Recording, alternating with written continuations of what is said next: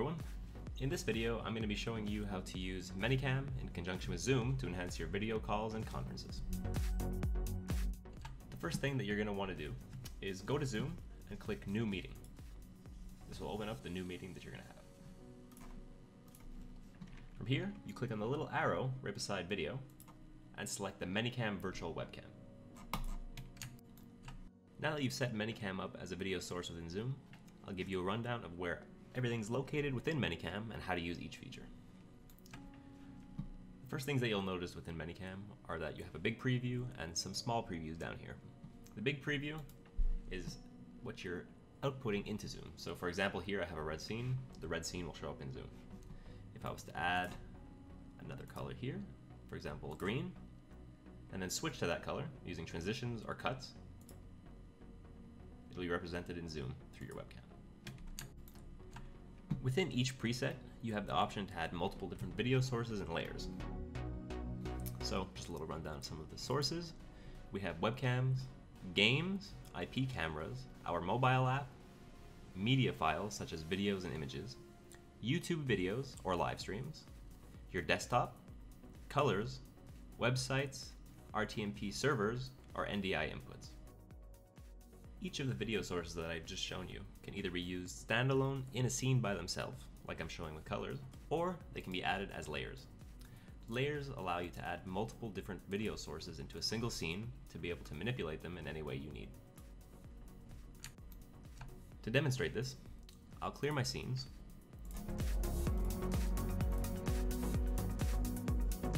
and show you me overlaid over a weather map. So I'll use the web source and paste a link to a weather map, not change anything with the CSS, and click OK. Now this is a live weather map coming straight from one of the local websites in Montreal.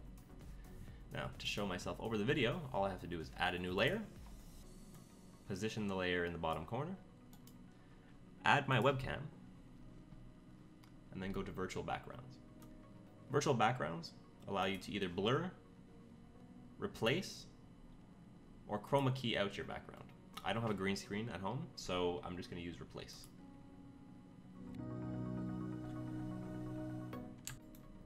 Now that my first scene is set up, I'm going to create a new one.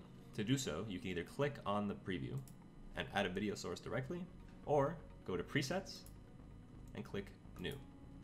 Here, I'm going to call this one PowerPoint. I don't want any pictures in this video, and click Create. Now you have a blank scene. Now that my new scene is set up, I want to add some PowerPoint slides to show to the meeting participants. How I'm going to do this is I've exported my PowerPoint slides as PNG images, and I'm going to add them to a playlist.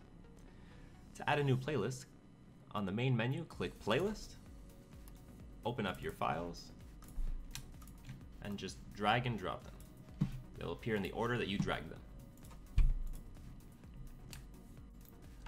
Once your slides are set up, you can use the hotkeys Control and the left or right arrow to switch between different video sources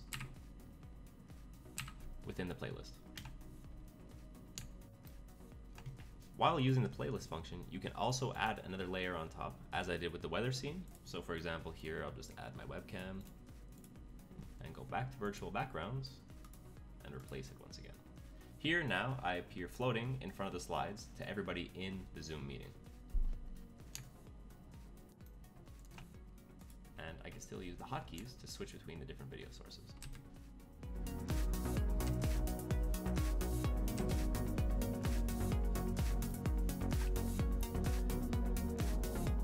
As of the latest update to ManyCam, we've actually added a new feature called NDI. NDI is a protocol that allows you to have Skype calls as guests in ManyCam. So to do so here, I'm calling myself on my phone, and I'm going to add a new layer. And within that layer, I'm going to go to NDI Input and select the active Skype call. Once it's loaded, I can get the view from my phone directly as a video source within ManyCam with very little latency.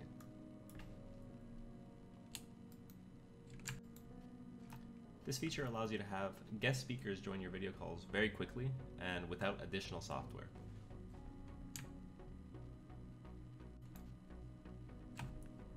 Now that you've seen how sources and layers work, I'm going to show you how all the other features of ManyCam. So here, I'll just remove some layers.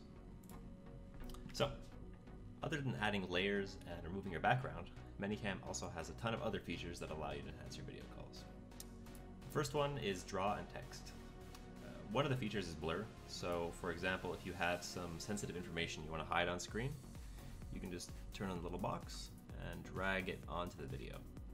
This will allow you to blur as much or as little of the screen as you want. Draw, as its name implies, allows you to just draw directly onto your screen to highlight important information or just have some fun. So for example here, let's point towards this big storm. You can also add shapes such as circles, squares, arrows, probably better drawn than the one I did, and text. Text allows you just to add some text to the bottom, such as this is a weather map. Change the font, let's say Arial Black, size 12, and make the color green.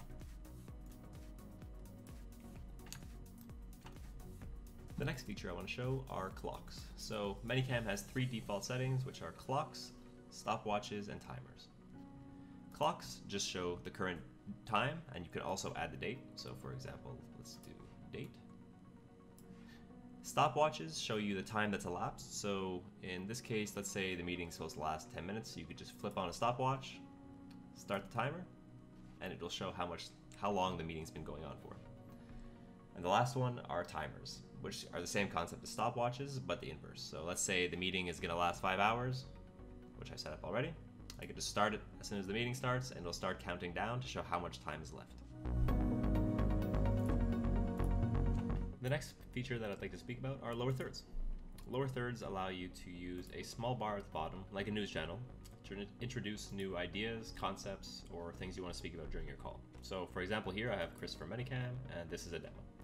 And when I turn it on, a bar will appear and introduce my next concept. We have a couple built-in options, so you can switch between different ones as you go, or you create a new lower third with a different preset and turn that one on to introduce the next concept. This allows you to easily switch between different lower thirds whenever you need them. In addition to using all the features that ManyCam has to offer, while you're using ManyCam as a video source in Zoom, you can record the entire broadcast, take snapshots, or stream directly to Facebook, YouTube, or Twitch, or use our latest feature, NDI Output, to stream it to another NDI compatible device. In addition to all the tools ManyCam has to offer to use to enhance your broadcasts, recordings, or video conferences such as with Zoom, we also give you settings that allow you to set your resolution up to 4K, your FPS up to 60, change color grading, or zoom, flip, rotate, and invert your video. So in general, that's a good overview of the features ManyCam has to offer. There's a lot more I need to cover, but I will be covering those in separate feature-specific videos. If there's anything specific you would like to know about, please let us know in the comments, and I'll create it in the next video. Thanks.